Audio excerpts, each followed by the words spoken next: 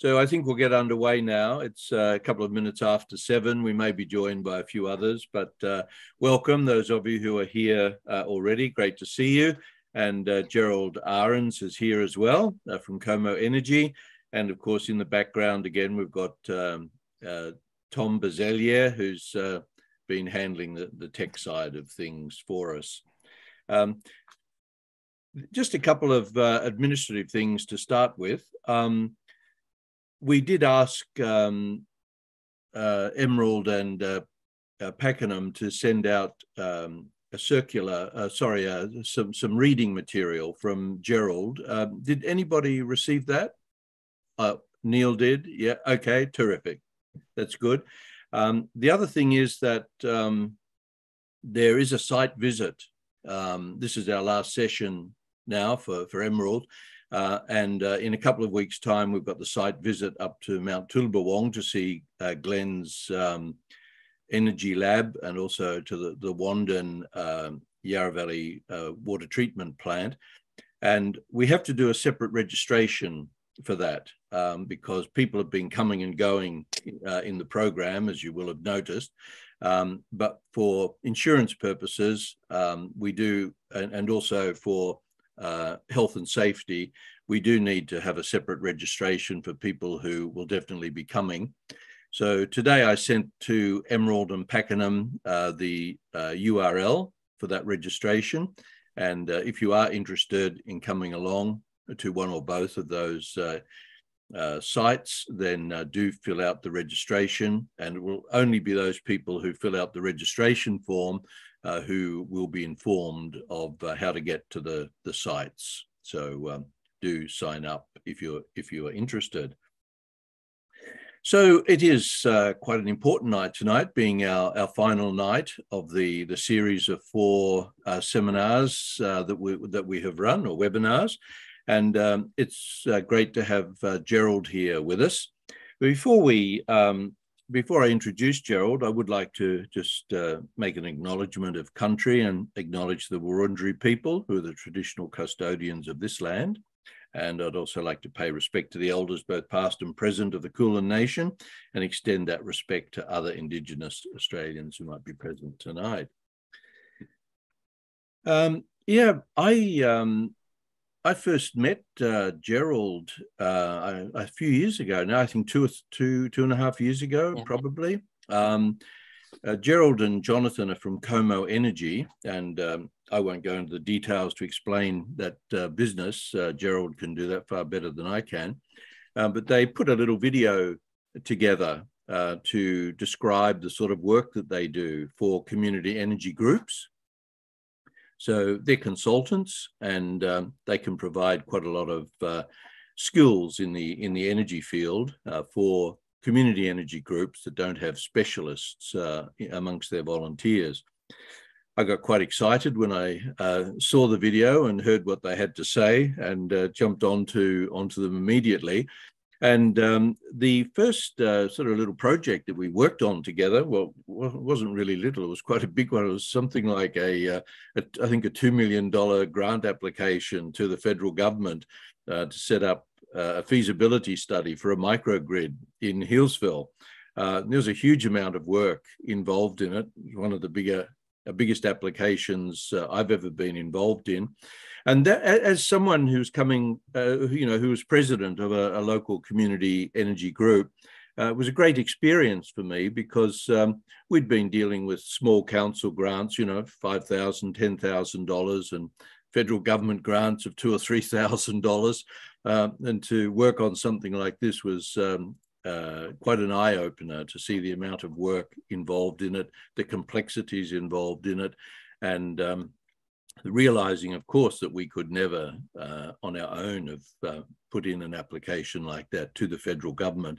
And this showed me immediately one of the huge values of working with industry partners, and so that we can collaborate and utilize a much broader range of skills.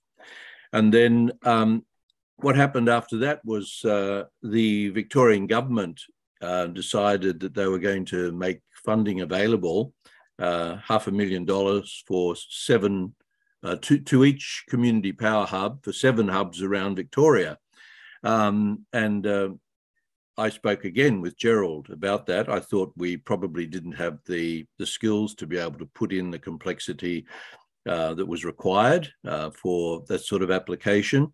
And in the end, Gerald and I worked on that grant application, and we were very successful, as you know. And that meant that Healesville Core was able to get this funding. The great thing about it was that we were an additional hub. There was only one going to be in Melbourne, and in fact, the government ended up providing, or Sustainability Victoria ended up providing the grant to 2 groups, and we were the second one. So it was it's very clear in my mind that we would never have been able to get that grant without the support that we got from the professional skills and the knowledge of Gerald and Jonathan, and particularly the work that Gerald did was really fantastic. But we also got a lot of support, of course, from our local community energy groups, and we ended up getting 52 letters of support, which was a bit mind-blowing for people in Sustainability Victoria. But it was due a credit to all of the volunteers in those groups and the people that they knew in their communities that enabled us to get all of that. And of course, Gerald worked with us, and he will go into more detail about this. Gerald and Jonathan worked with us throughout the life of the hub, and they triaged quite a lot of projects. You know, community groups come up with a whole heap of ideas that we would like to see happen, and it requires skilled professionals to triage these, to look at what is possible, what isn't, what can we do in the time frame that we have available, and then to start doing feasibility studies and business cases for them as well. And was very challenging for me to be involved with Gerald and Jonathan on that project because I don't have a technical background, but that's why they were on board. And it was really interesting for me to do that work. Interesting, challenging, and very exciting. And the projects that we ended up putting together, I think were really interesting. And Gerald will talk about those projects tonight, I imagine. Yeah, so Gerald, I think perhaps if you come on board now. I've indicated what my connection with you is and why you're involved in this particular seminar. I'll hand over to you, and you can introduce yourself further and Komo Energy and the work that you do as industry consultants. Yeah, thank you very much, Jeff, for all that background. It's good to be able to do this seminar tonight, sort of rounding out the work that we've done for the Yarra Valley Community Power Hub. And it's good to see Ray here, who was obviously heavily involved in that as well for Clean Energy Nillumbik. So good to see you, Ray. The way I'm hoping to do this seminar tonight will be very, very interactive. So you will not be able to hide behind mute buttons. I want to have really a lot of engagement, and I want you to challenge whatever I say, and I want you to provide alternative thinking whenever possible. Let me maybe just very briefly share screen and just introduce who we are. Sorry, just give me one moment. Might for the moment just be able to move. So Komo Energy is was set up 6 years ago between Jonathan Prendergast and myself. Jonathan is extremely well known especially in the New South Wales market, but also in Victoria for his work in corporate power purchase agreements and how to make them green. And he has both his own consulting business in that field, but he's also working as an energy innovation consultant for UTS, who is a leader in devising new schemes in that field.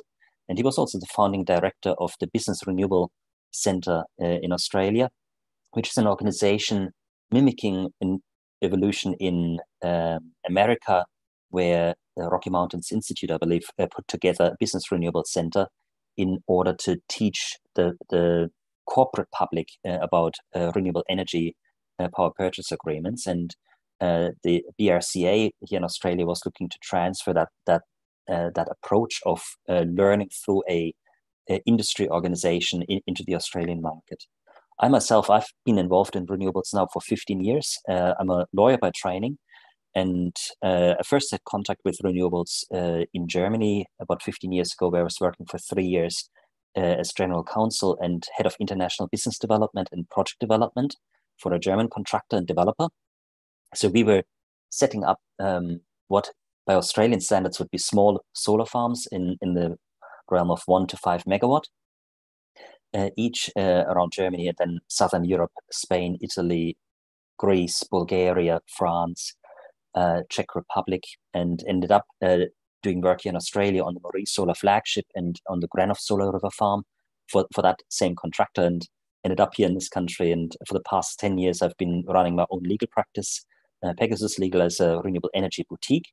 But then 6 years ago, I also set up Komo Energy with Jonathan to develop small-scale solar farms and to work as an agent of change, really, for the renewable energy sector that in Australia is split very much between small-scale, successful residential schemes, whether that's solar hot water systems or PV, and the very large-scale sector of building hundreds of megawatts of solar farm at a time.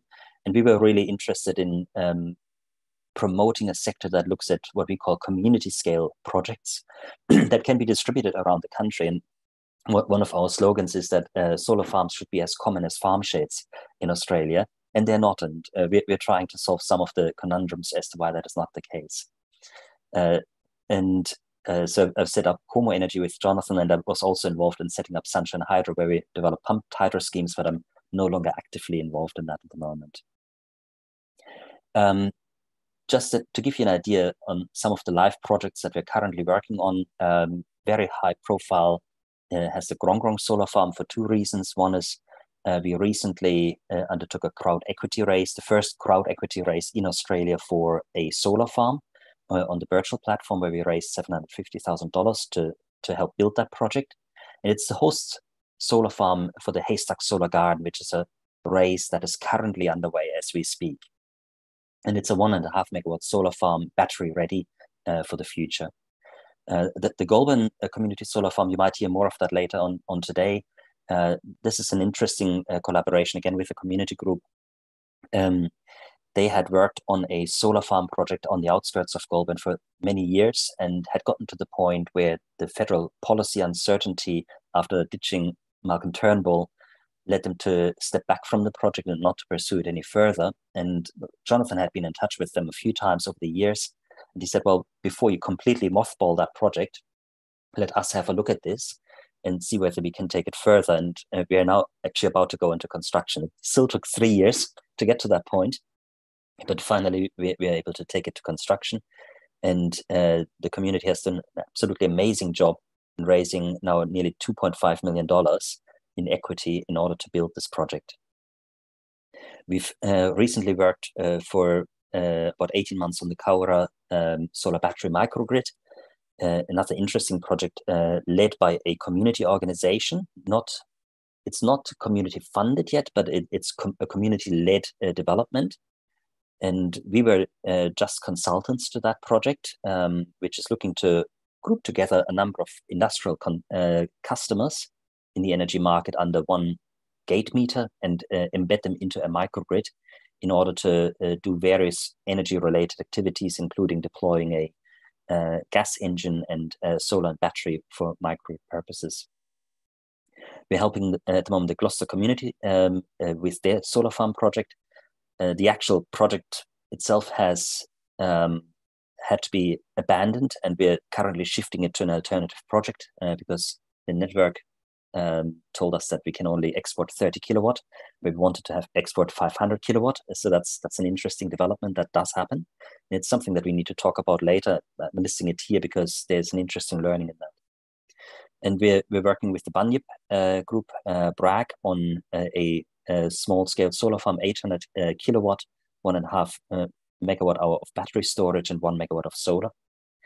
So that's work that's currently underway, and that was also seeded during the period of the community Yarra Valley Community Power Hub. And we're supporting the Manila group in their discussions with another commercial developer. And we've been effectively funded by the New South Wales state government to support Manila specifically in understanding the commercial structures that they need to operate in. I will come back to some of these projects because I think they will ultimately bring some interesting learnings. So one of the perspectives that I want to take during the seminar is you're all interested in renewable energy, and one way of channeling that interest is through one of the many and wonderful community energy groups that are active around the country. Now, some of these activities of community energy groups will be things that are well within the means of those community energy groups, like capacity building. Healesville Core has done a lot of work around CVCRM, which is a customer relationship management tool, and training organizations up as to how to use them to build contact databases and manage them well. A lot of community energy groups have run bulk buys, have run educational courses, have held information sessions, have talked about energy efficiency to the public. There's a lot of work that community energy groups can do extremely well themselves. Where it gets more challenging is where community energy groups are looking to undertake larger projects, such as developing a solar farm or a battery project, or developing a microgrid. And a lot of these ambitions are expressed in community energy groups. And this is where I think collaboration with industry is particularly important. And we will see how that can actually pan out. So the perspective that I want you to take here is, even if you're completely new to renewable energy or working in that field, I want you to imagine that you're joining a community energy group and that you are on the committee and that you're faced with some of the decisions and questions that a committee in such an organization has to take. And Ray can probably speak to that as much as Jeff. They are both performing roles in community energy groups. They don't need to be technical experts, but they need to apply their mind to a set of problems that are sometimes general business in nature and sometimes very technical energy related matters.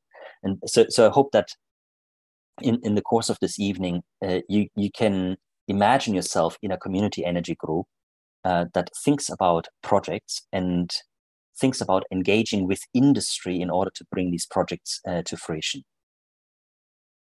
Have you got any questions so far? I'd love it if you could put yourself on camera so that we have a very limited amount of eye contact.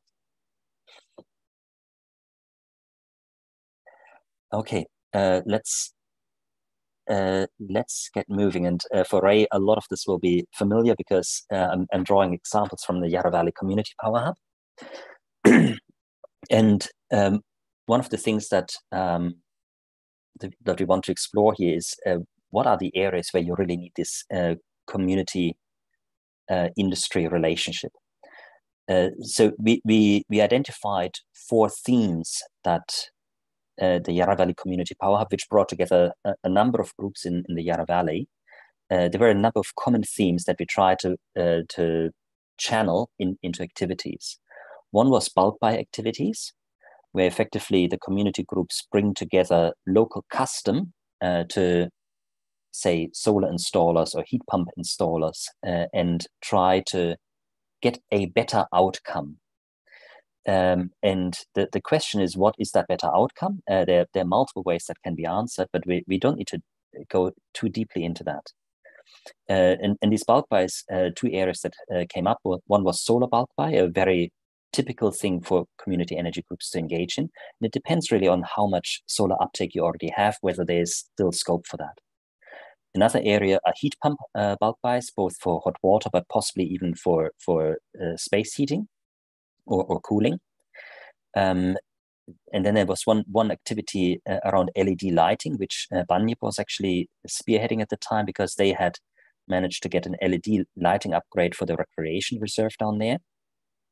And then there was a lot of interest in mid-scale solar and storage. these were not all the activities, but some of the key ones that I want to explore here. And if you then look at some of the community action that needed to come out of this, if you look at the bulk buys, you might want to set up preferred terms and prices with local suppliers. So that's a commercial negotiation. If you want to do a heat pump bulk buy activity, the main constraint that was identified that the community would help resolve is advocacy and be a trusted source of information. LED lighting upgrades, again, continued advocacy, research, and promotion.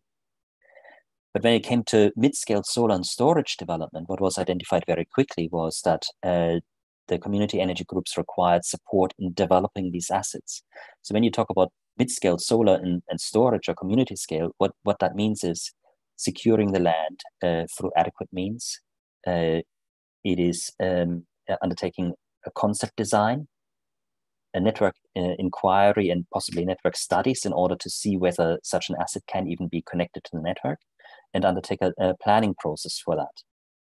So there's some fairly complicated and complex work streams that are in that field. And it was felt there that Komo Energy needs to undertake the development activities, and that the community groups would undertake support for those development activities.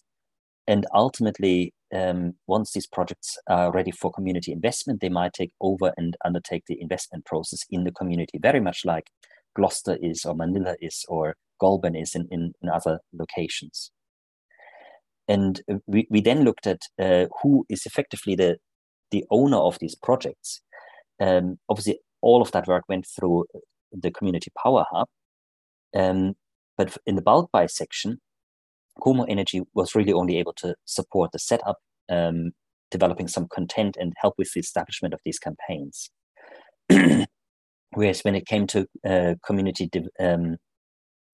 solar development, the community energy groups and Komo Energy together would undertake the development activities. So we've been working, for example, with Bunyip quite closely to secure a lease over the land, to identify various concept designs, and identify the preferred one around community financing, ambition or expectations, and submitted a network inquiry in order to promote that project. So you can see that there are different levels of involvement in these various work streams that you can find, and that sometimes emphasize skills that are already in the community, and sometimes skills that are not yet in the community. And one of the activities we undertook early on in the Yarra Valley Community Power Hub, we tried to identify what can be achieved by community energy groups. And we were looking at the climate impact of these activities, and we were looking at the effort and the ability to achieve these activities. Some activities were identified as being very achievable, but having potentially a relatively low climate impact because they are more educational in nature. So there are a lot of steps between education and actual climate impact. Tonight we're doing an educational event, and that's wonderful, and it has a very important place to play because it broadens the skill set in society to ensure that there are more people that can take projects forward, but it has not an immediate climate impact. So it would take one of you to step forward into a community energy group, initiate a project to then ultimately achieve a direct climate impact. Then there were some activities like Bunyip's LED lighting activities on their recreation reserve that have a very clear impact and a very measurable impact, and that are still relatively straightforward to achieve. They went through council and grant funding in order to achieve this LED lighting. So that was a great activity and a great example where community energy groups actually don't need industry any further, because they can take these learnings from one group to the next group and see whether they can implement more projects of that nature. But then sort of as you move across the slide, you identify more projects that are harder to achieve in order to achieve a climate impact. So mid-scale solar and storage are very difficult projects to implement. They They require a high effort and require a high level of skill in order to be achieved. But if you achieve them, they have a very significant climate impact just because of their scale. Our microgrid projects, such as the one we were exploring with Healesville Core, on the other hand, again, a very complex project, but not as immediate a climate impact because it still depends on how you energize that microgrid. A microgrid as such is just poles and wires. It's not yet renewable energy.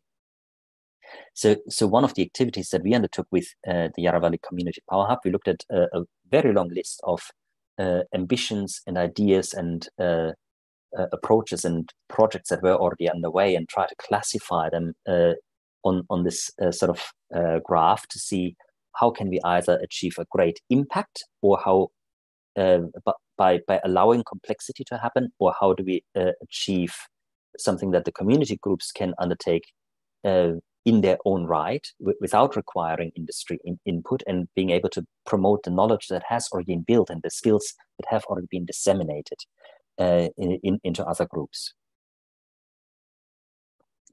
And sort of a last general slide before I stop talking and get you all involved. The approach that Komo Energy takes is that we're here to support. We are a business. We are a small business, but we are a business. And we are certainly required in order to pay salary to make a return on our investment somewhere. But we are always here to support. We are willing to lead activities, but the fact that we're willing to lead doesn't mean we always have to lead. Sometimes industry needs to take a step back and let the community energy groups lead. And we're happy to take the load. And I think this is what Jeff and I undertook when it came to this grant writing that we explored for the microgrid and then for this Yarra Valley Community Power Hub itself. We would have been happy for Jeff to write the applications, but because he said he didn't have the skills that were necessary, we were happy to take that load. And I think that's really important. Volunteers don't always have the time, and even if they have the time, they don't always have the skills that are necessary. That's where you need to have someone from industry to be able to step in and take over some of these work streams.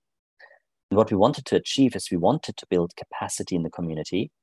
We wanted to have local engagement, and we wanted to partner and collaborate, because for us as a small business, and this is quite an important aspect in our work, as a small business, we can't be everywhere where we want to have projects.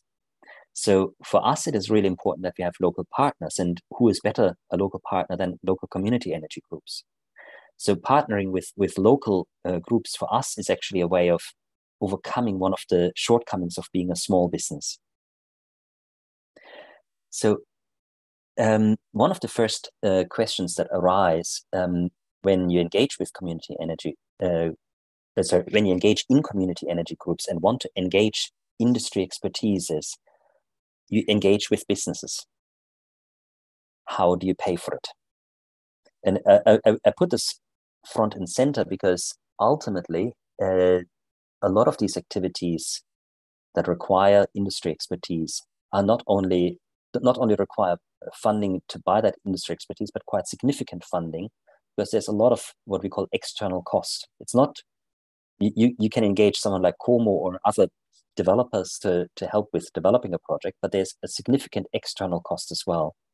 You might need planning consultants, you might need lawyers, you might need grid engineers, and the cost of some of these projects is quite substantial. I'll come to some numbers a bit later on. So the first thing I want to explore with you is hopefully a relatively simple question, but one that is not trivial. How do you pay for industry advice? And I will actually go out of my presenter mode, and I'm looking to populate this with your help. So who would like to go first? And I identified a number of funding sources that we can go through, and I would like you to put yourself into the shoes of being a committee member in a community energy group that wants to engage, whatever it is, a town planner to explore a community solar farm, or an engineer to draw up some concept designs. And imagine it will cost $15,000, $20,000 for a task, or you need a grid engineer that needs to be paid for $150,000 for grid engineering. It could be a lawyer that you need to draw up a lease over land, and that might cost $3,000. So it could be anything, a few $1,000s to a very significant amount of money. How do you engage with industry? Which way would you prefer, and what are the considerations that you need to apply? Who would like to put up their hand? If nobody puts up their hand, I will pick someone. Okay, Lyndall, thank you for being courageous. We could apply for a grant. Yeah, so grant funding? Yes. A very typical source for community energy groups, and I think, as Jeff indicated, there are grants available at various levels. There are council level grants, there's maybe some philanthropic organizations that you can go to, state government, federal government. So what are some of the considerations that in a committee meeting you would need to think about when you talk about grant funding? So one thing we already identified, who provides the grant? Who provides, as well as what the limitations are. Yeah. What limitations are you thinking about? Well, they won't just hand you money. There'll be specific things you need to tick in order to get funding. Yeah. I don't know what the limitations are because I haven't applied. So. Yeah. So there might be specific requirements. What else do you need? What else do you need to think about? I'm happy for others to chip in as well, by the way. In-kind work that you'd have to put in. Yeah. You might need to make in-kind contributions. Yeah. Who has the skills to actually, write the grant? Yeah. Could I suggest one? Is there even a grant available? A lot of grants come at specific times in the budget cycle. Some come at specific times in the election cycle. So what grants are available?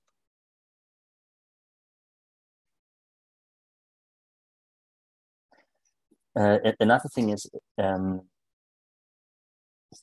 you've come together in a committee meeting. You've identified, say, you want a concept design for a small solar farm, or for you want to put 200 kilowatt of solar on the recreation reserve. You need a concept design for that. Lyndall suggests that you could go for a grant application. What happens next in terms of the time frames? Well, every grant comes with a time frame at which you have to acquit it, and that time frame for a project such as this is going to have to be a fairly long time frame. So you need to apply for a grant which has got that sort of time frame. So yeah. I'm thinking you'd be looking at least a year, maybe 2 years to try and complete it, I would think. Yeah. What I was also thinking about, Mike, is if you want to apply for a grant, first you need to have a grant opportunity open that you can apply for. And then the grant decision has to be made. A lot of these decisions around grants can take a very long time. And we've seen grant applications that were meant to be announced by a certain time. It took several months longer to have them announced. So you need to think about the application time frame. But also you need to think about that. This is a very good point. You need to have a grant you need to have a grant of sufficient duration to allow your activity to be performed. Just with grants as well, you need a plan B always, because grants are a bit fickle sometimes. You can never guarantee their success at all. Yeah. And I think that's probably enough for the grant funding. What I was hoping to draw out, and it has come out beautifully, grants are great because they provide funding to organizations that don't have funding. And typically they are not repayable. So you can literally use the money and spend the money and achieve an outcome. But a lot needs to come together. You need to have someone providing a grant. You need to be able to meet the requirements of the grant. You need to think about whether you can provide the in-kind contribution, whether there is such a requirement. You need someone to write the grant. There's an application time frame. It can take longer than you want for your project. The grant needs to have a sufficient duration so that you can acquit it adequately. So there are a lot of obstacles in the way of grant opportunities that often make grants a fairly poor choice if you want to drive forward a community initiative. So you need to think about a plan B. I think that was a very, very good suggestion. What are our plans B, or C, or D, or E?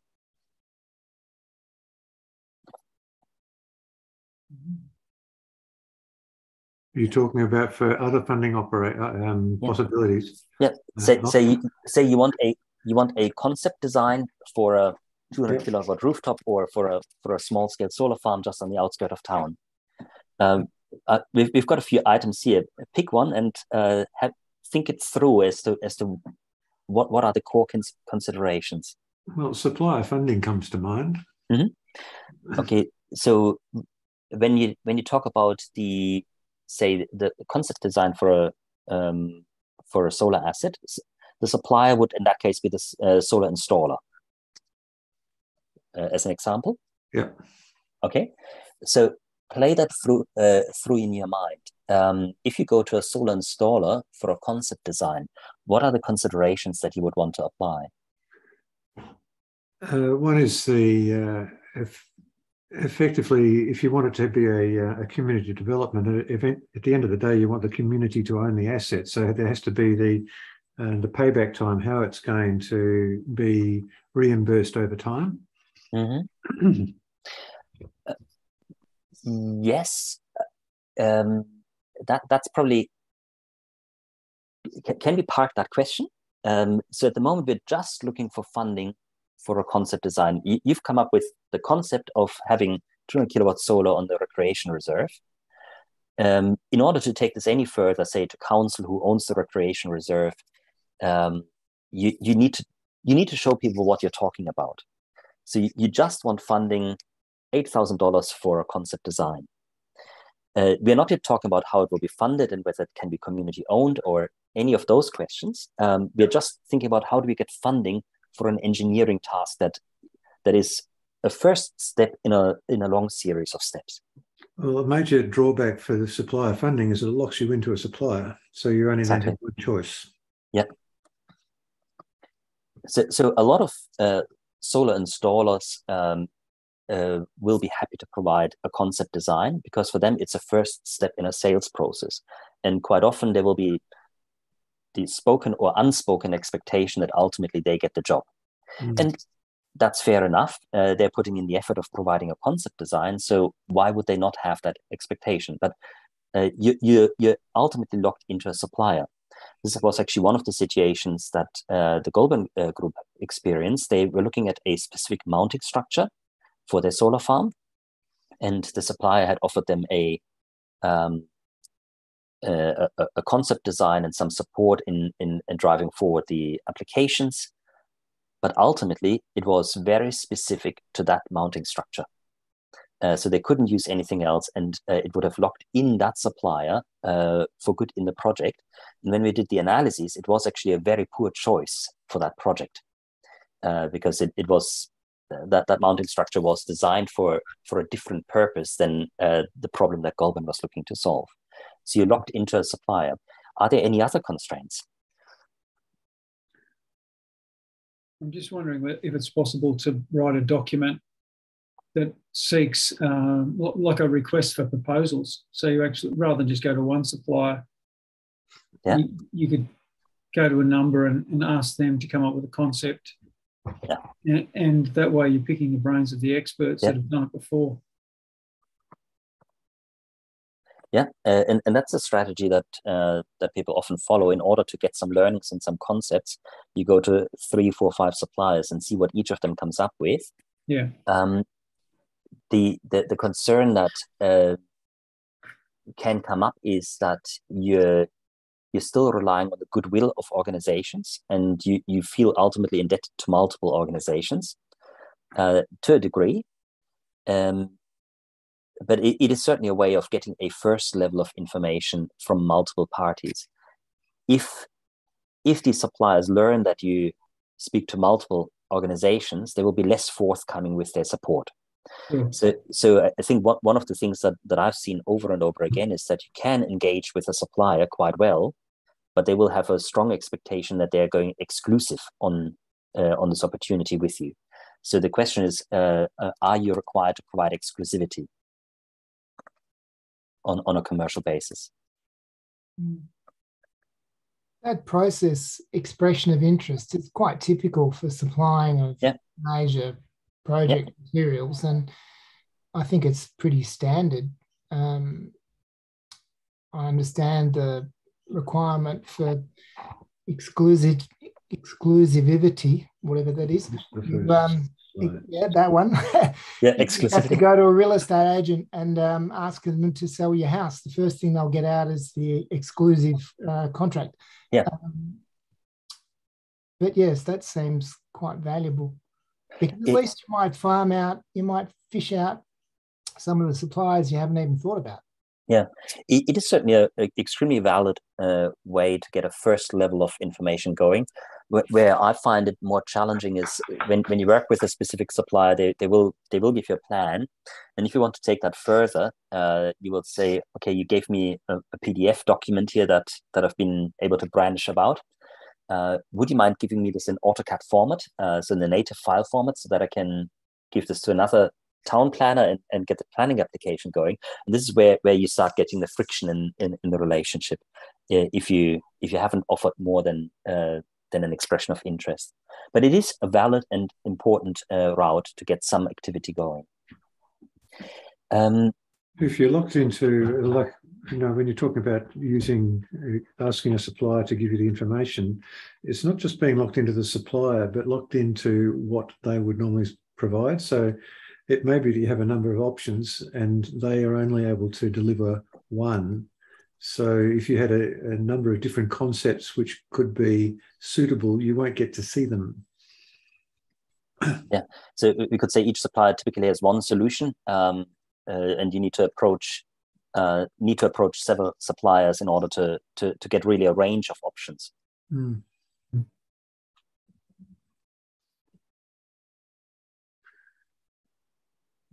Yeah, these are all really good points. Okay, can I ask about you're on the committee of an organization, a community energy group. How about using your own funds? Maybe Ray, would you like to take this one? This is a very challenging one because generally community energy groups don't have a lot of money. I know in the one I belong to, Clean Energy Nillumbik, we never really had much money. So I think for perhaps many community energy groups, this particular way of raising money is probably not viable.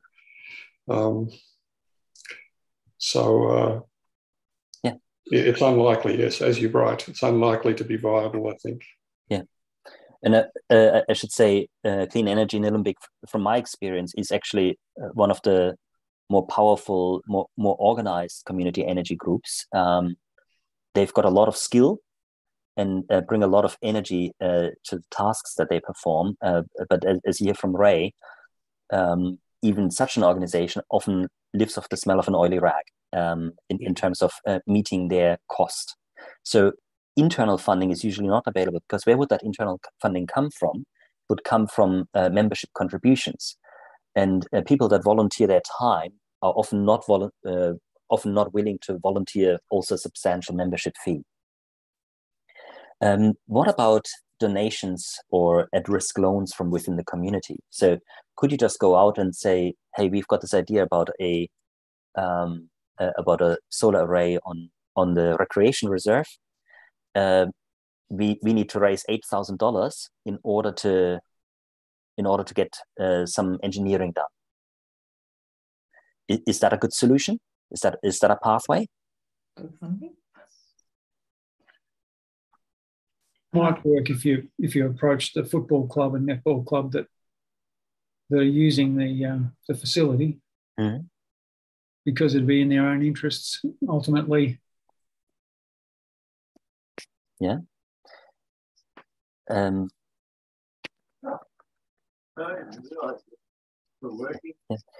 So one of the questions is, are the interests sufficiently aligned? So if somebody has a benefit out of one of these opportunities, then they might be willing to fund. Ray and Jeff, can I ask you both, have you seen donations coming in from within the community to pay for expenses in your respective groups?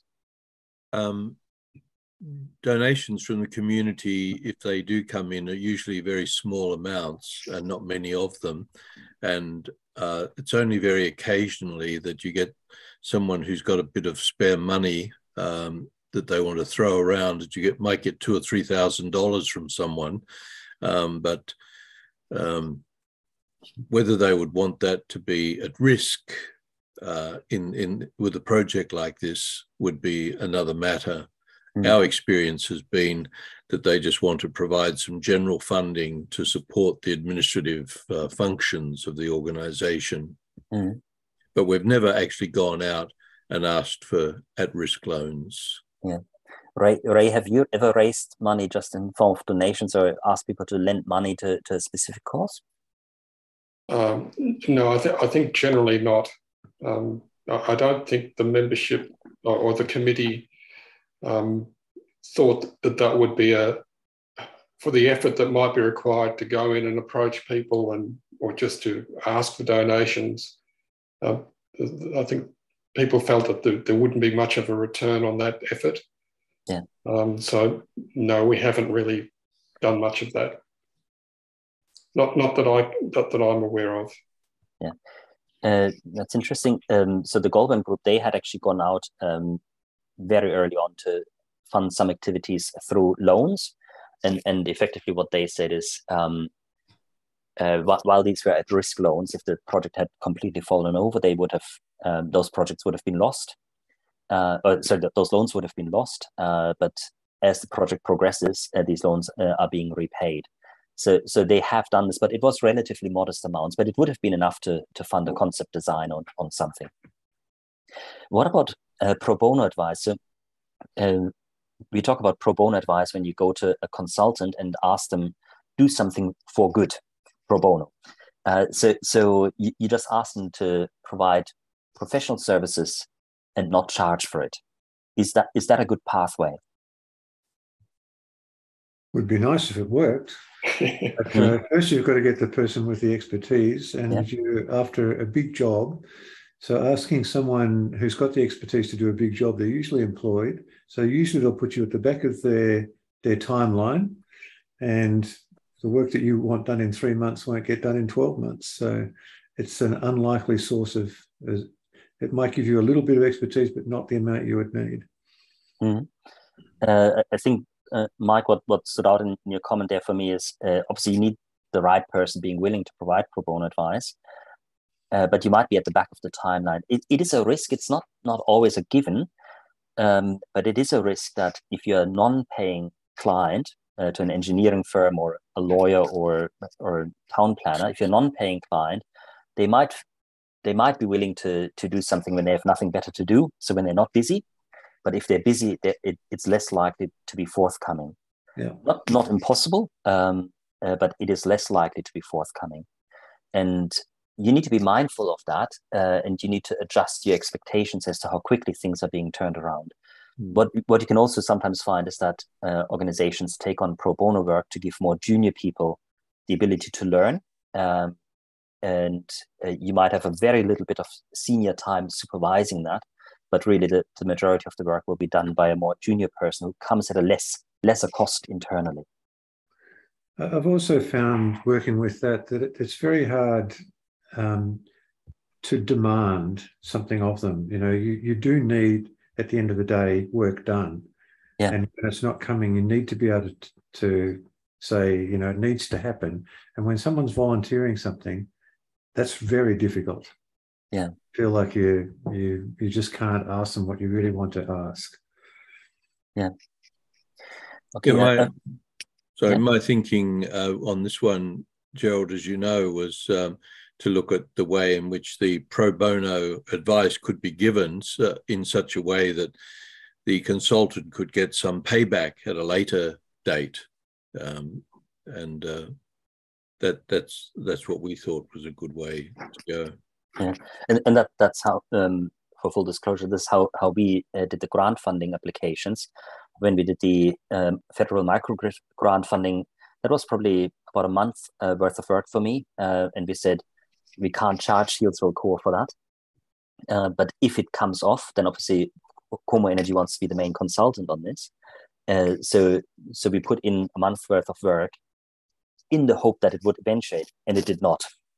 But that's just how it goes. Whereas when we did this Sustainability Victoria application for the Yarra Valley Community Power Hub, again, we said we won't charge you for this work of putting all of this together.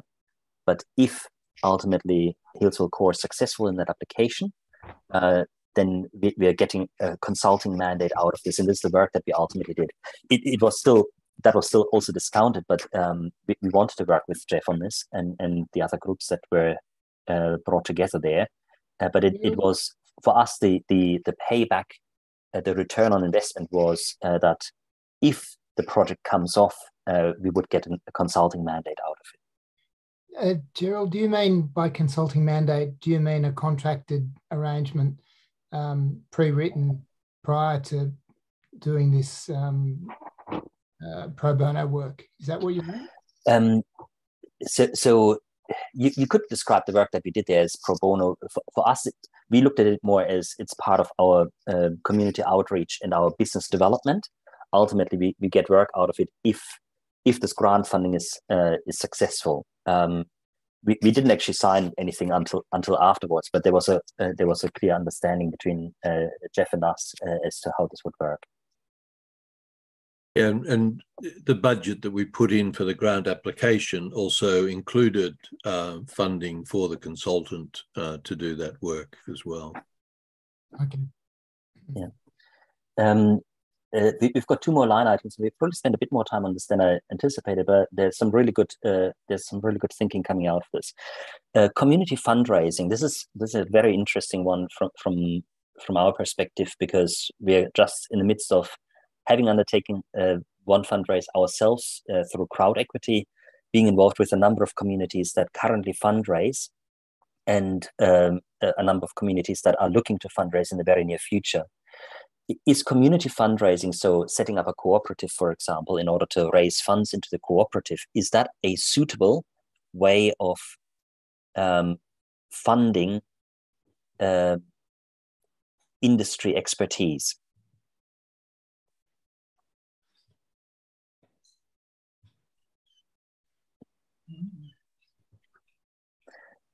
And this, look back at sort of the example I've given. You want some concept engineering. You want $8,000 to do concept engineering, or you might need $50,000 for the studies for a planning application or for a grid process. Community fundraise typically is done in the form of cooperatives being set up, or crowd equity vehicles can be used, not yet being used much in Australia. You could do loan notes in the community. Is that an appropriate way of raising funds for these activities? I think it's appropriate.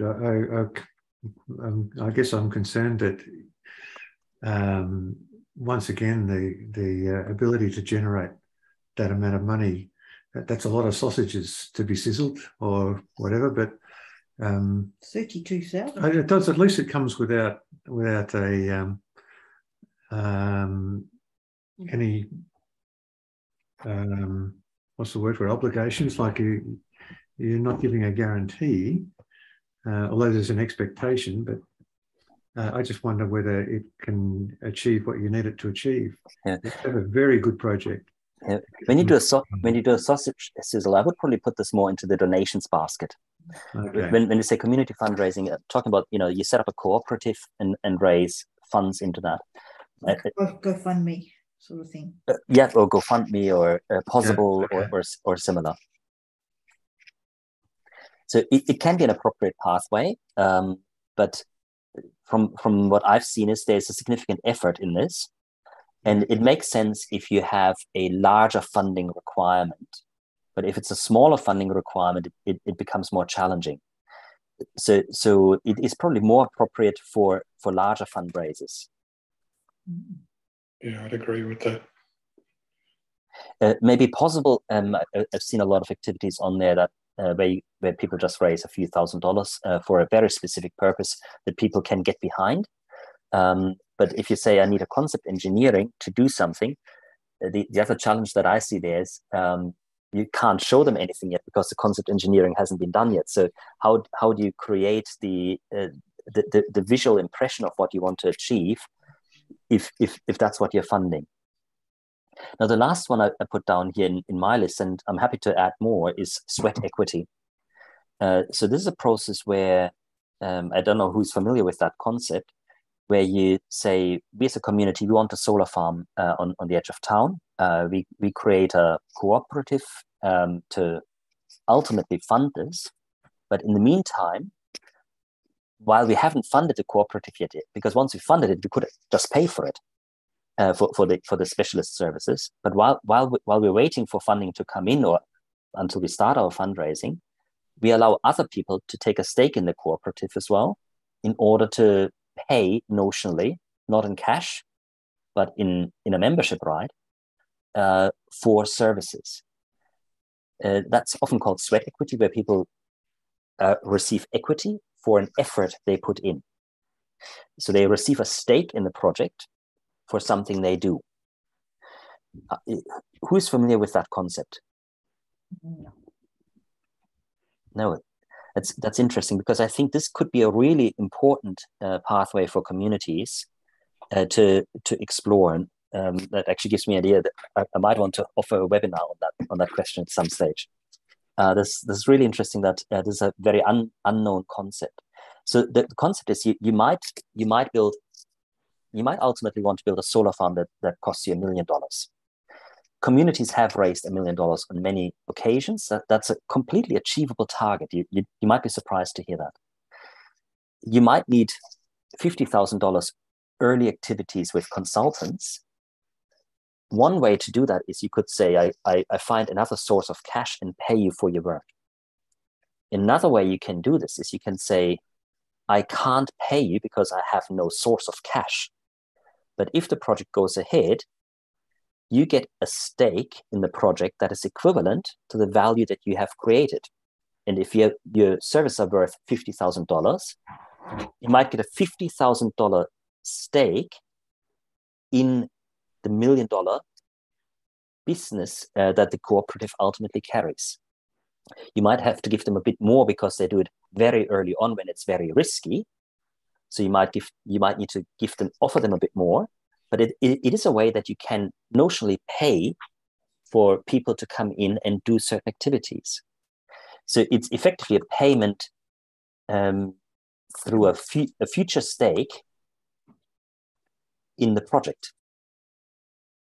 I had the experience of my son doing this, Gerald, with a startup company that had very few funds. And the people that they got working for them in the beginning were all given shares in the company. Yeah, that's exactly the model. Now, one of the challenges, if people haven't really heard of this concept, is one of the core issue is valuation. If somebody does a concept design today that might cost you $8,000 if you commission it with an engineering house, for $1 million project that might come to life in 2 years' time, how do you say what that is worth today? So that's the main challenge in using sweat equity to pay for project services. It's very, very hard to identify the correct value and how that is attributed. I think you would find that a lot of businesses are willing to engage in this and to pursue such stakes for sweat, because they recognize that not everyone can pay for certain activities early on. So I think community groups should probably explore this a bit more, and I will really think about whether we can put on a webinar to explain that concept. Gerald, what's to stop a business over sort of blowing their story and their value to and that would be well and truly above the expertise of the community group to actually know, how much does an advanced training solar engineer cost these days? Yeah, I don't know. Yeah, and they could say anything almost. Yes, yeah, and that goes to the question: what is the correct value that you attribute to that? It's also a question of how clearly can you define what you expect for that stake. So that's a key question. What do you expect if somebody gets a stake of X% in the business or of X dollars in a certain assumed value? What do you expect them to do for that? I think this is one of the really difficult things for community groups that don't have the expertise, because it's very difficult to really work out what is required. You're often dependent on the expert providing you with the framework that they think is necessary. I think that's absolutely right, and that is a hurdle to using this really useful tool for community energy groups. But I think what Tim said is absolutely correct. How do you correctly assess what these people can do, what it should cost, and how do we value that into the project? I think we leave this exercise off here. This was excellent to go through. I hope the next two slides will do a little bit faster. This first one here, I was hoping to highlight a number of differences. So we're again talking about, you want a small solar farm on the outskirts of town, and you need to talk about, you need to consider expertise and access to knowledge that is required, and how that is located between the community and the industry. And I want to see what we can draw out here. I have a certain expectation where some of these items might land, but I want to see where you think it might land. So when it comes to selecting a good site for a solar farm, I've got each of these tiles in green for community and in red for the industry. Let's start with the community. Would the community be able to identify a site easily, or would that be hard for the community, and does it require a high level of expertise or a low level of expertise? Where would you position yourself? Somewhere in the middle. Somewhere in the middle of expertise? Yeah. Okay. And I think that's right. And some aspects, the community will be by far better to guide than industry. But industry also has certain knowledge. And so we need to, so community, so it's a task that is close to the community, but it's somewhere in the middle. But it's also close to industry, because the industry will have a different way of looking at a site. Today I was out at a site down on the Monaco Peninsula and spoke to a community group, and they said, we'd love a site here because the developer can't move any further beyond this area, and it could power this area here, and there's no impact on neighbors over there. I was looking at the site and said, this is interesting because in terms of its elevation profile, it was quite suitable. In terms of the ability to put screening vegetation up so that there's no visual impact on neighbors. So I saw the site with different eyes. So each of us has a certain ability to look at the site. Different lens. But different lens, that's right. Now, when it comes to site history, who knows the site history better? Community. The community knows the site better. So the community has a very high ability to assess the site history. And we had that in Goulburn. On the site that we're building the solar farm on, there was actually petrochemical storage, but it goes 50 years back in the past. But it might have impacts today. none of our site searches would reveal that. So industry often has the ability to assess a site, but by far not as well as locals that know, that business was on that site in the past. So I would actually put industry much lower in terms of site history. Planning application. Who can work on the planning application better? And does it require a lot of skill or not? When you're talking about community, you're also talking about our community leaders, like our councils? No, I'm talking about the community energy group that you all represent here tonight. Low. You've got a low skill, okay? Low for planning, yeah. Okay. So you sit relatively low, and industry, you reckon high? Yeah. Can I offer an alternative view? Yeah. We actually find that community groups are often really well able to guide the planning process because they know the local mayor and the planning officer. No, you don't underestimate that. If we go to a town, so I'm based in Brisbane, Jonathan is based in Sydney. We have a strong regional footprint with our projects, but we are not regional. Yeah. So we actually we would probably actually turn it around. We would actually say communities have a high skill to manage that engagement process, and industry probably has only a very modest ability to guide that process. Because planning is all about understanding the local context. Mm-hmm. You could argue there's also an element where planning is a very technical thing, and obviously industry can handle that. So maybe we put industry somewhere in the middle of high and low skill, but we find community groups very, very capable in managing the planning side. Okay. Engineering. Industry way above. Yeah, okay. And community is probably relatively low. Yeah. Technology selection. What's it? Industry. Same? Industry. Yeah. Network studies. So this is where you go to Osgrid or United Energy or someone like that, and undertake studies with them as to whether your solar farm will trip the network. Definitely industry. I would probably put it somewhere up here. Yeah. And community groups less so. Finance. This is an interesting one. Who has the better ability to finance a community solar farm?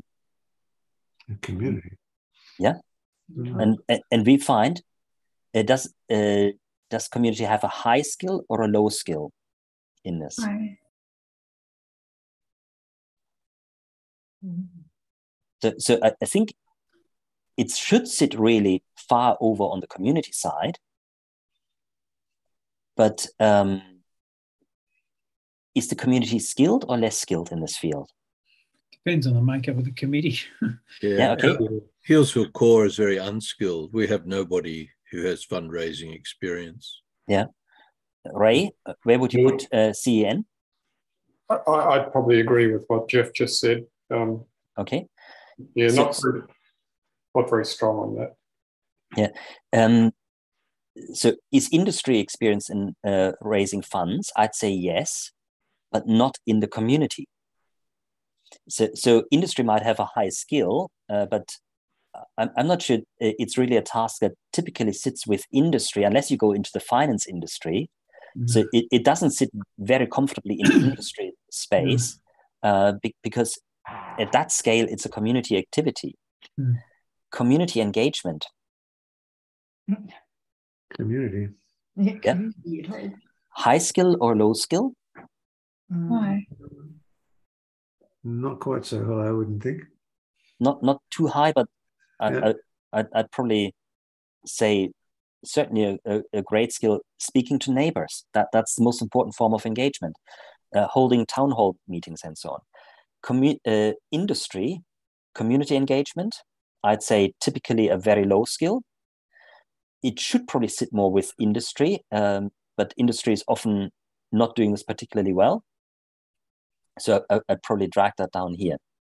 Probably not very well on their own, but I think when they work in conjunction with a community energy group, they really turbocharge or can turbocharge the community group. Yeah. when it comes to construction, who is able to manage that well? Industry. Mm-hmm. Okay, so I think the pattern that we're, and less so the community, I think the pattern that we see here is the technical skills that industry is really strong in compared to communities. But there are also skills that industry is lacking, that is around engagement, site history, planning, certain aspects of site selection, certain aspects of finance, where communities have bring the higher skill set than industry does, where it sits more naturally in the community. And I think this is something that I would love you to reflect on. Community energy groups have an incredible value to bring to any renewable energy project that is community scale because of their local footprint and because of their local connections, and because they're often not only driven by doing the next project and a profit target and a turnover target. And yeah, we don't have clearly formulated targets because we do development and it's a hazardous activity. But of course, we are looking at, we've got staff on board now. We need to turn a certain amount of profit every year in order to pay for that staff. So that's just a specific angle that industry has to square off, whereas community groups don't have that constraint. But community groups have really strong features in any of these projects, and I'd really invite you to explore these when you have the opportunity. Now, Gerald, I'm not sure when you're planning a break, but I think we need to think about it fairly soon. We've been going for over an hour. Okay, just give me one more moment, one more slide before we then go into some of the other breakout activities. What I wanted to explore here very briefly is risk profile and cost. So any community energy project that you do you need to spend money over time in order to drive it forward. And initially that's not very much, but then it rises rapidly when you do more detailed engineering, grid studies, planning applications, and then peters out when it gets construction ready. And there's a risk profile that people that people experience. While you have not spent much money to de-risk a project, you have a very high risk. And as you do a lot more work and the project becomes more real, the risk level drops off. So at the beginning, you have a very high risk and you have spent very little. At the end, you have spent a lot, but you have a very low risk. Now, if green is the community, where would you like to see the community be most active? When it's very risky and you don't need much money, when it's in the middle, or when the project is no longer very risky, but you have you have spent a lot of money. How much risk can your community tolerate? Where do you need to sit in order to be comfortable? How risky can the project be? I thought of it that way. Yeah. Sorry, what sort of risk are we talking about? Like the risk that the project doesn't go ahead and that you lose all the money that you have spent. Yeah. Okay. It almost seems like risk and cost should multiply each other, because your risk decrease. As your costs low, the risk is high. You multiply those out, and you risk a high risk of losing a little.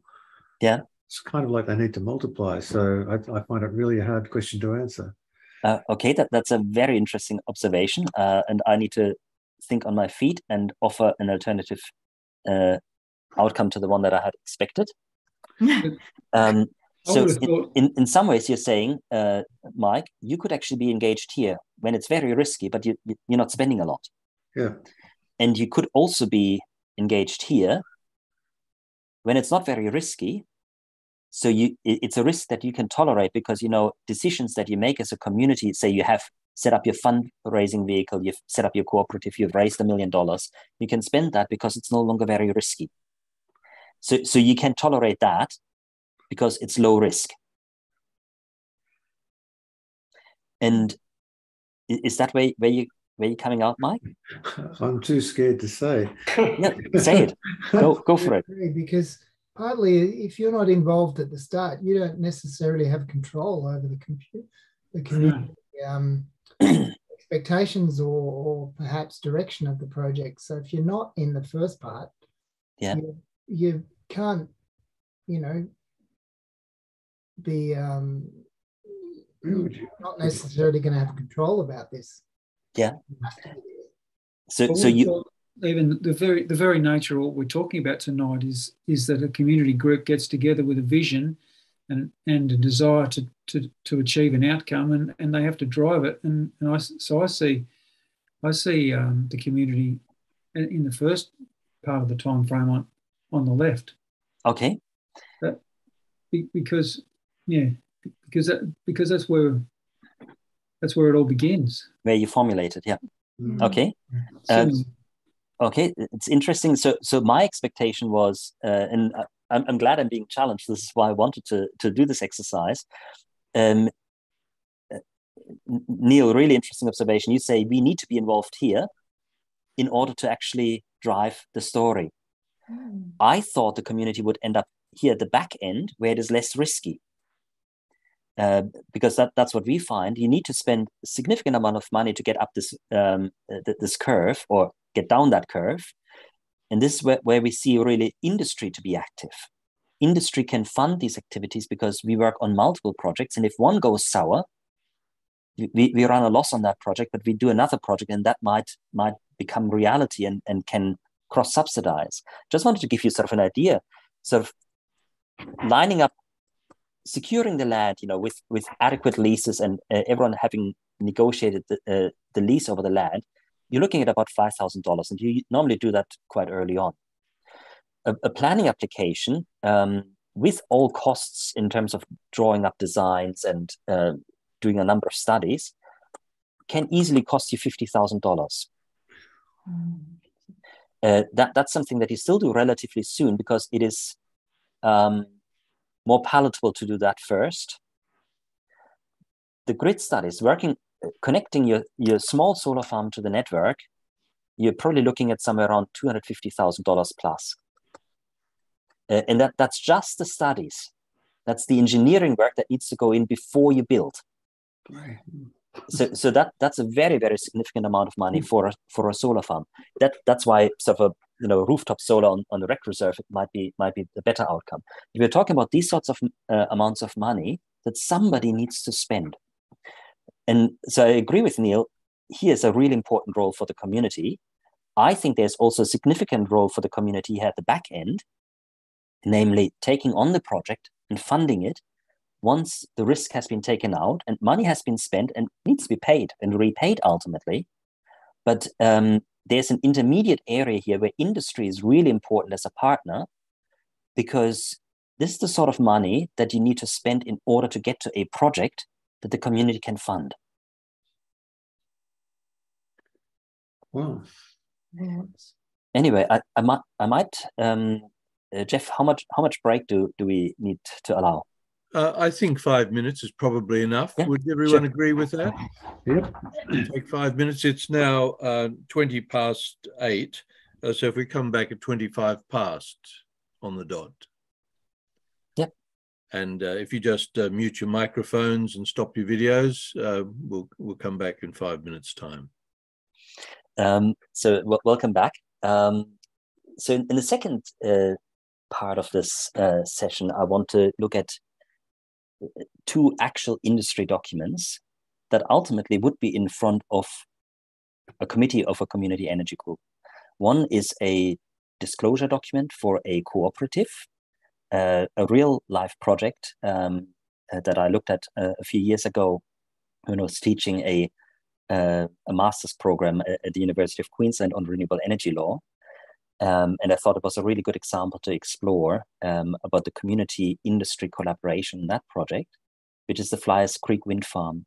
This was by a commercial developer called Infigen, and a local group had formed and was in the process of setting up this cooperative. And the purpose was for this cooperative to raise the funds to buy one wind turbine out of the Flyers Creek Wind Farm.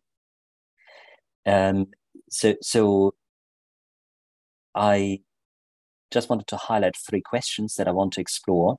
I was hoping to split this into 2 groups, but given that our session, our group is relatively small, we might just do it as one group and not do breakout sessions and separate meeting rooms.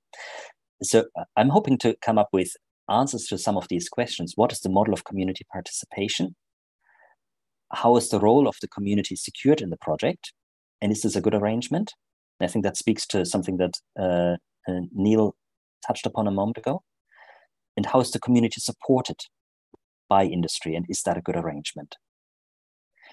The first question is, I think, probably relatively easy to answer. What is the model of community participation in this project? Would anyone like to hazard a guess or hazard an answer?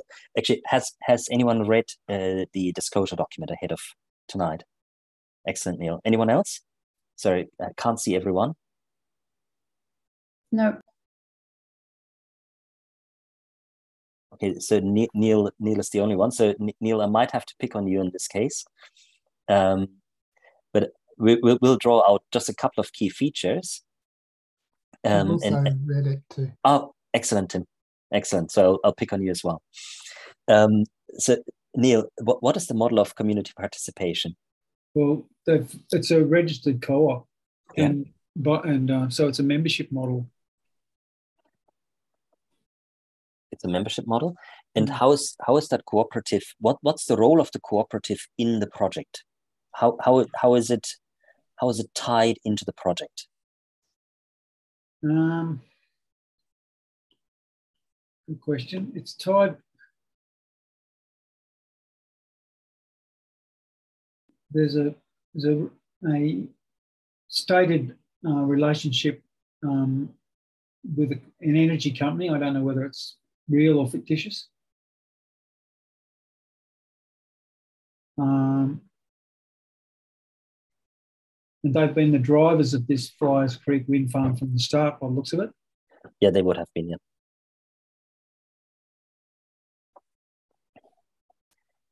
Tim, can you help draw out of more of sort of that relationship that this cooperative would be in? Well, formal is a very starter comment. Yeah. The financial sort of outcomes and the expectations for that group would appear to be quite onerous to some extent. And I don't quite know how the individual shareholders represent necessarily the community. And that's one of my questions with all of this.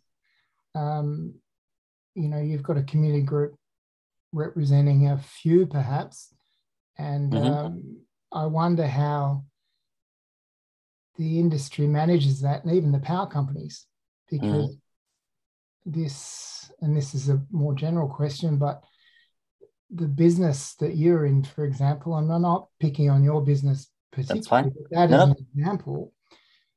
It's kind of like a mesh business that seeks customers from the community and uses their expertise to financially gain for yourself. Now, I know that there's, to an extent, environmental ambition and,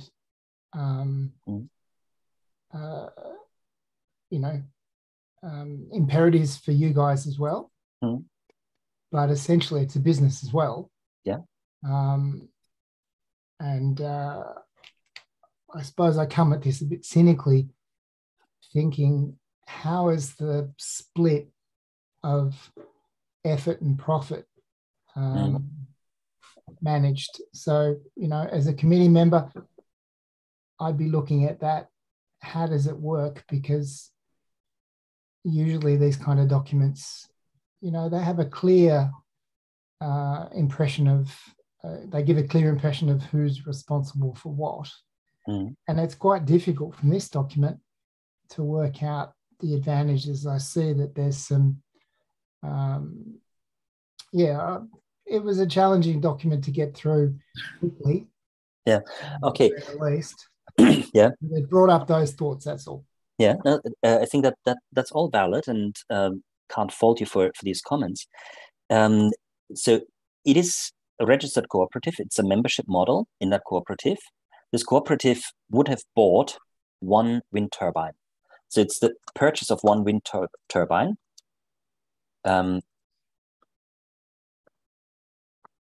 In order to derive financial benefit for the cooperative members.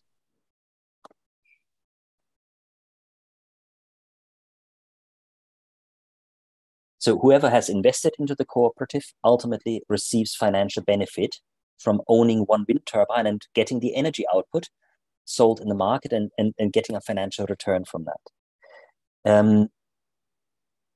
So that's the model of community participation. And as you identify correctly, if I hear that sort of between the lines, the cooperative membership is not necessarily the community. No. It's maybe a proxy of the community. It's maybe an opportunity for the community, but it is not the community. I think we might need to leave the answer. So what is the model of community participation? It's an opportunity for cooperative investment.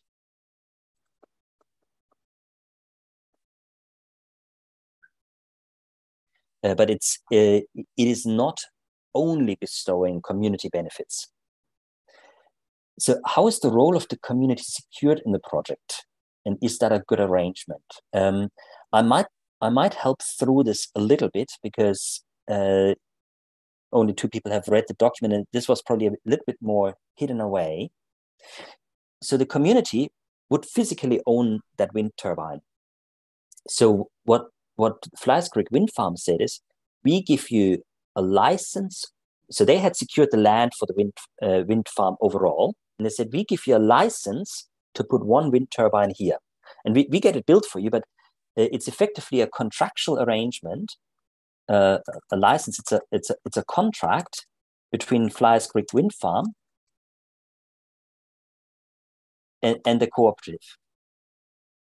And that arrangement would also allow them to effectively use the transmission infrastructure that the wind farm has to build in order to get the energy sold in the market.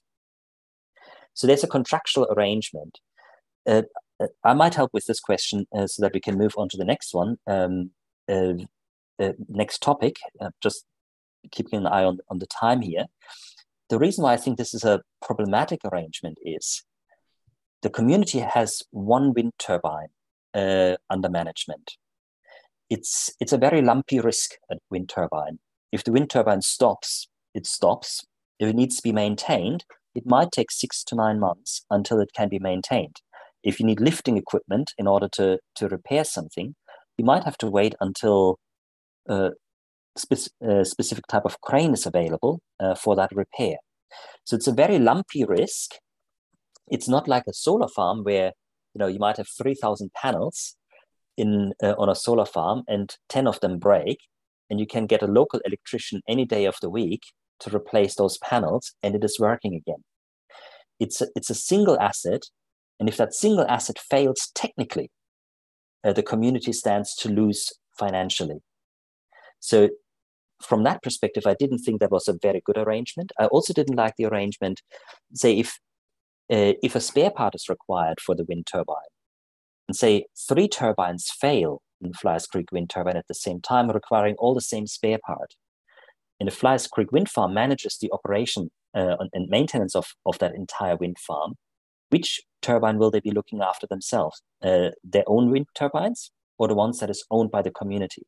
So that is something that would need to be regulated quite carefully in order to ensure that the community is not disadvantaged. So it's a lumpy technical risk, and there are complex arrangements between the wind farm and the community. It's not an area that is very easy to manage. Let's speak about the other item. How is the community supported? Tim or Neil, did you pick that up from this document? Yeah. So the cooperative is managed very similar to a company. It has a board of directors. And typically in a cooperative, most of the directors are cooperative members as well. So they have known interest as member, and they represent the membership as directors. However, there's one thing that is different in this cooperative. It has one member that is one director that is not a member. And who is providing that? It's actually the energy company, Infigen, that is developing the Flyers Creek wind farm. So there's effectively a one director of the cooperative is seconded from Infigen, and that means effectively from Flyers Creek wind farm. And I find that a very intriguing concept. Can you explore this? So effectively, your commercial partner makes available one staff member to sit on your board for the community, for the community investment vehicle. What do you think about that arrangement? Well, they're providing technical expertise, hopefully, commercial expertise. Sorry, I'm not sure I caught that correctly. They're providing technical and commercial expertise. Yeah. It may be a conflict of interest, though, which is a challenge. Yeah.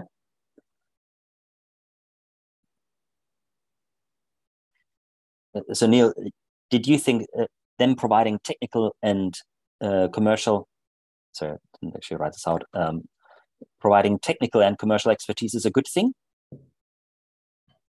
Yeah, I'm only sort of getting to it now.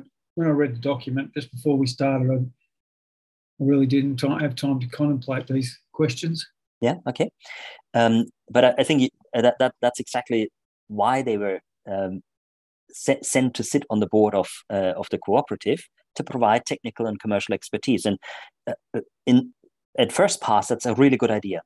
Because as Jeff said in his introductory remarks, it is very difficult for a community energy group to staff an organization that needs to spend money, and a significant amount of money potentially, with technical expertise, because it's not necessarily available in the community. That might change over the years as more people have experience in that field. But at the moment, technical expertise is still a scarce resource, and it is one way of getting that expertise onto the board of this cooperative. So I think it's actually a very laudable approach. What Tim said, however, is also something that was very quickly high up in my mind. It creates a potential conflict of interest.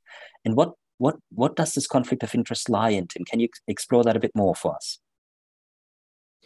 Well, the objectives of the broader company that runs the solar farm may be compromised, or the interests of the community may be reduced in some way. I don't know. You have to go through a particular example, but it even could be in prioritising maintenance or giving expectations to the community group how this thing happens. And I can understand that, for example, maintenance regimes on wind farms must be pretty substantial and expensive, and that the community groups wouldn't necessarily understand those, and that could lead to different outcomes than the community would expect or like.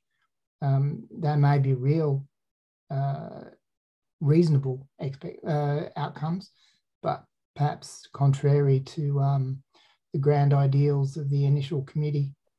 Yeah, I think that's all spot on.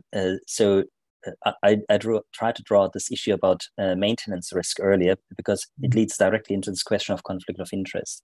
There will be many cases where the decision-making of the cooperative and of Flyers Creek Wind Farm would be highly aligned, where they have the same interests. Say if there's a complaint from the neighborhood about noise emissions, they will have the same interest of getting this resolved adequately. There will be certain maintenance tasks, or maintenance programs that need to be funded, and all of these interests will be aligned, and quite appropriately so. But because Infigen is also a service provider to that one wind turbine owned by the community. So they need to provide maintenance services, they need to provide grid access, they need to provide monitoring and data about the performance of the wind turbine. In certain areas, the interests of the community organization, the cooperative in this case, and Infigen will be opposed to each other. And now the main source of technical expertise, commercial and technical expertise that the cooperative has available, is a staff member of the other side of the story, of Infigen as the energy company. So that director would be in many ways conflicted of providing advice to the cooperative in those cases where it matters the most. Mm-hmm.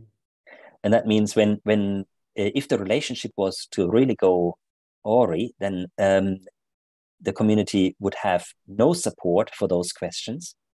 Whereas when the relationship is easy, it would have the support. Okay. So I think that is the real risk of seconding a staff member to the community.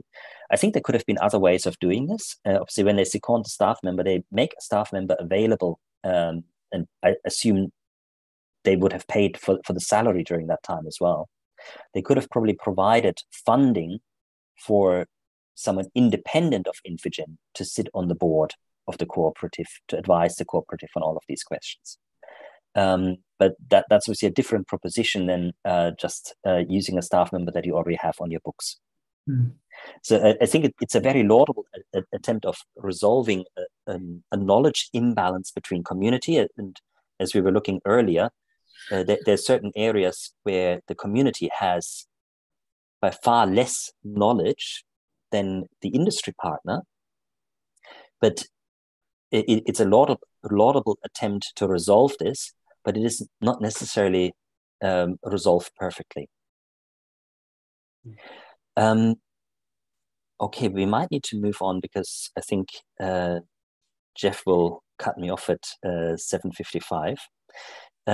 I wanted to talk about our engagement model, not because I want to spoil it here, but because I know it quite well, and I know I had to defend it on many occasions. And I want to give you an opportunity, and please do not hold back. Please give us your honest opinions. What do you think about our engagement model? Can I again ask, has either Neil or Tim, have you read the document that encapsulates Komo Energy's proposal, which is actually a real proposal? I've just literally anonymized it from a battery project that we're looking to support. So that is not yet signed, but it has gone out to the community. The underlying contractual documentation that sits behind it has not yet been signed, but it is a real example of something that we are currently discussing. It looks really good, Gerald. Where do we sign? So let me first take everyone along the journey. And interestingly, what comes back out here is a discussion item. I think it was it Tim or Neil, one of you raised this. The community needs to be engaged early. And we find that quite often communities have ideas that they take to a certain point. So they do what we call early development. And ultimately, they want to own a project in a SPV stands for special purpose vehicle. So a company or a cooperative that holds the project. How do they get, and this goes back to sort of this curve, how do they get from the early engagement to the late engagement, the early engagement of just coming up with the idea of what the community wants, and to the point where they can say, we go to the community tomorrow and raise funds to actually build this. There's an in-between that can be very costly. Not every project is as costly, but if you wanted a solar farm, that's what you're looking at. How do you get from here to there? Sort of our model was always that, yes, we are a commercial provider, as Tim pointed out early, and yes, we do want to make a profit on the risk that we take.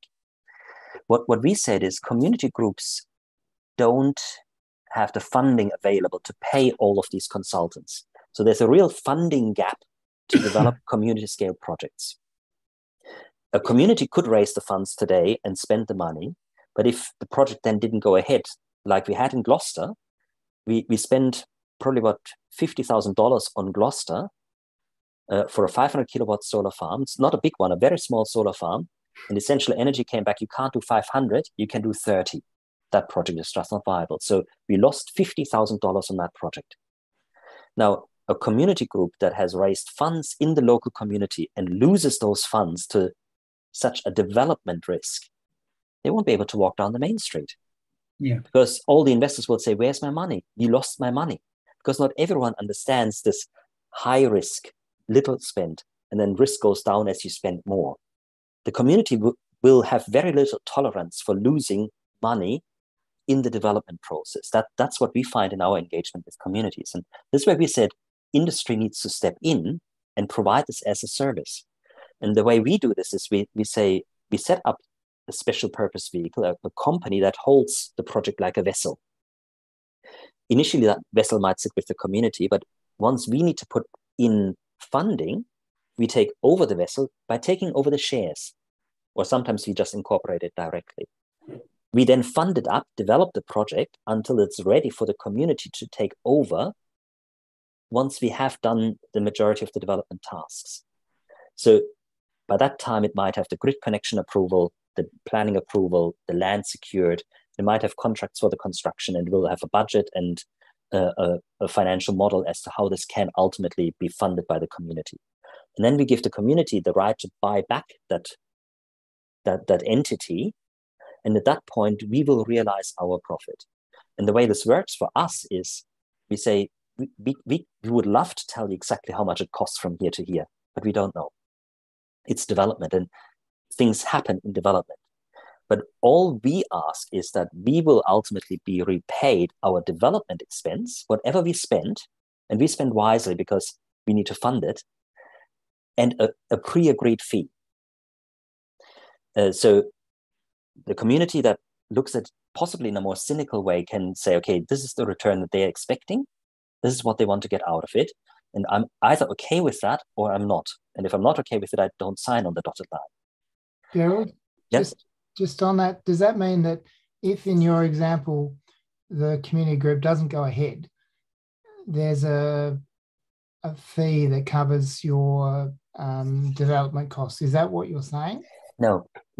We are taking the view that we would never ask a community to pay us anything unless they take over the project. What we're saying is that it's almost like a no win, no fee strategy. Yeah, well, not quite. Well, depending on how you want to structure that comment. What we're saying is the community has the ability to take the project over once it's fully developed. If the community chooses to do so, then we will be paid our fee, and we will get reimbursed for the expenses that we had. The community, if the project doesn't succeed like the Gloucester project, it just falls over and we have to write it off.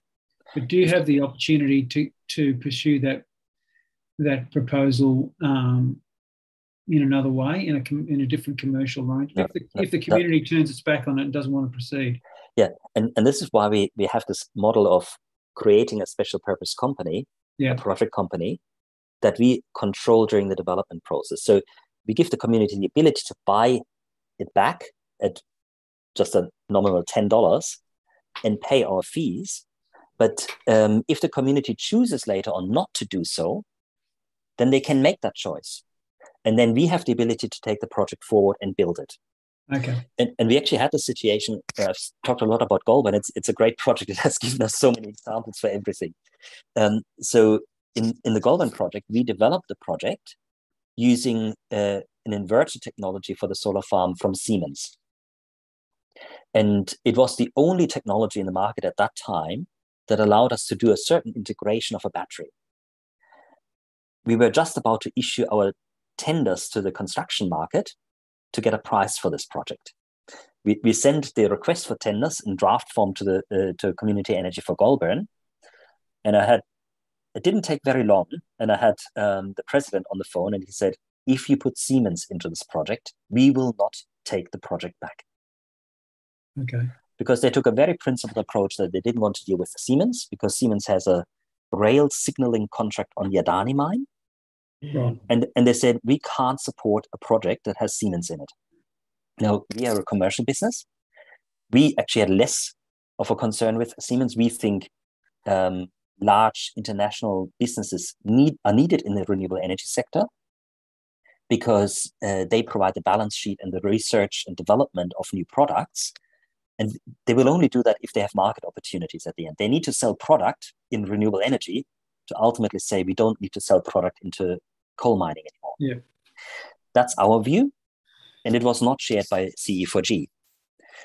But because they are our partner, well, we could have run a very harsh line on this, and we could have said, well, tough luck. This is how we developed the project. If you don't like it, you don't have to buy it.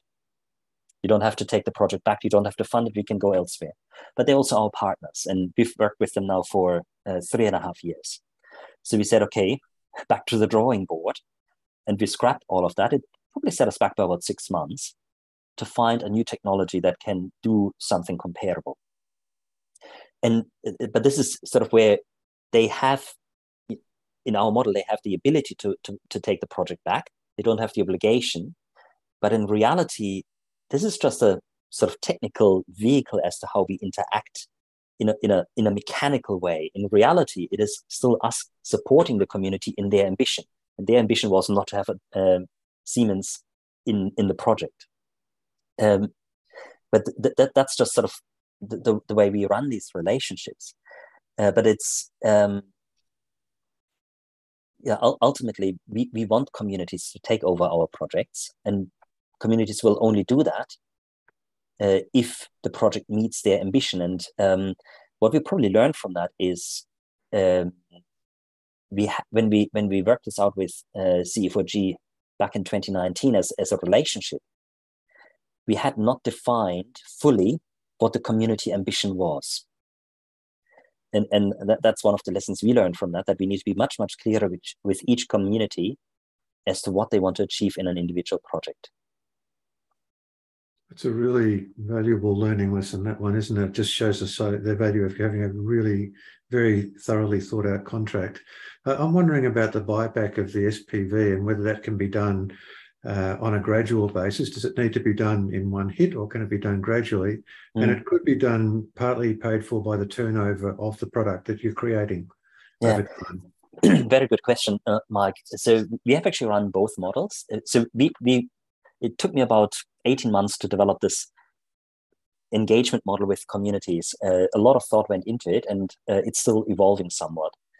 In some cases, we said it's a all or nothing buyback. But in other cases, we realized that communities were uncomfortable about the prospect of raising the full amount that might be required. So we said, okay, we might tolerate partial buyback, partial stepping into the project. It gets much more complicated when you want to allow sort of that gradual taking back of the project. And from a long-term investment perspective, the challenge that you have is if the community doesn't come in from the outset with the full amount, somebody else needs to go into it, because else the project will not be built. And say you have a $1 million project in our example, a solar farm on the outskirts of town, and say the community wants to put in $500,000. Somebody else needs to put $500,000 in. If the community then wants to increase its stake, that person needs to leave. So you need to find an investor that is willing to gradually take down their investment as the community raises more. And finding that investor is quite a challenging prospect. So a partial investment might be possible. Gradual investment is something, it's probably a nut we haven't cracked yet. Yeah, it sounds to me like a vehicle for either a bank or an equity fund to get involved with, but I don't know how difficult that is. Yeah. I think we've got a lot of other issues that we need to resolve first, but it is definitely a valid point, and we have heard this question before. Can you put in more money later on? There's that desire, and I think there's also a great opportunity once the project is up and running. You might find some people that were not comfortable at first. they become comfortable later on and might be willing to support the project. So it's a great idea, and it's a very good question. So just one more minute, 2 more minutes, Gerald, to finish up. Yeah. Any other questions or any other comments, observations, challenges, discontents? No, I like the concept. I think my observation is that it's something that I thought was a logical step, because you're talking about needing to put in funds when the community can't afford it, which is in the initial phase when they're going to be reluctant to afford it and find it unable. It's only when they can actually see something, I think, concrete developing, that they're more likely to put more money in. So it solves that middle stage problem, which is so vital to these projects. That sounds good to me. Yeah. Interestingly, Community Energy for Goulburn is maybe an outlier there. They raised 1.9 million when there was nothing to be seen yet. Wow. Wow. I want their fundraiser. But they had worked on this project for years.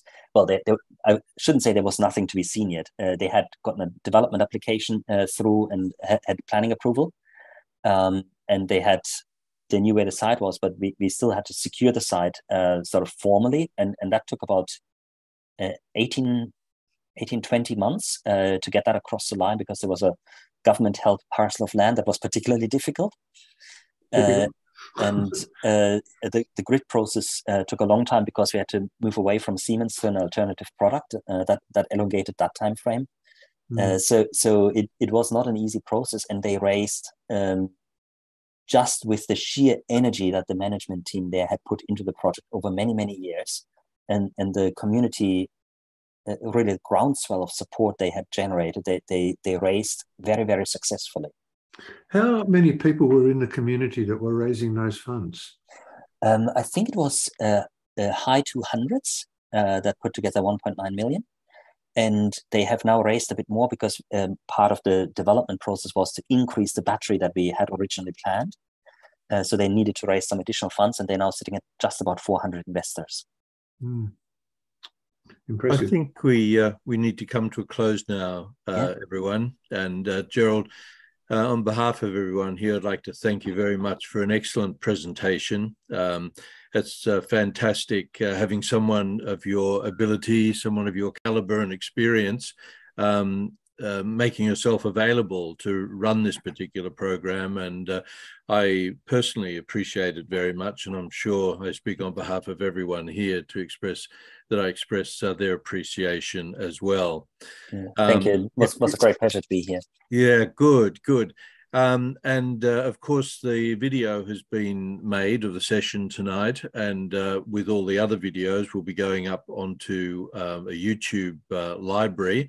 And the link for that I sent yesterday to Emerald and Pakenham. Has that been sent out to you yet? No. Well, yes, I'm sorry there's been a delay on that. We had some technical problems at our end, and a lack of volunteer labour to do some of the work that needed to be done. But finally, it's been done, and all of the links are available now. So I'll remind Mary and Miriam tomorrow to get the links out to you, so you can see all of the videos, and you can see this one again as well. Thank you all very much for attending, and of course I also need to thank Pakenham and Emerald for the work that they've done and the funding that they've put into this project, and also the Victorian Government and Sustainability Victoria for their funding as well. It's been a great pleasure being able to present this course for you.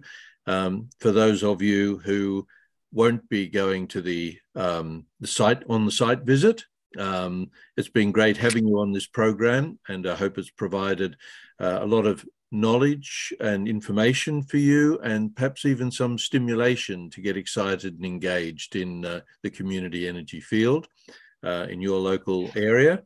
And for those who are going to come on the site visit, I very much look forward to seeing you up on Mount Tullibawong in a couple of weeks' time. That's all for now. I bid you all farewell. Thank you very much.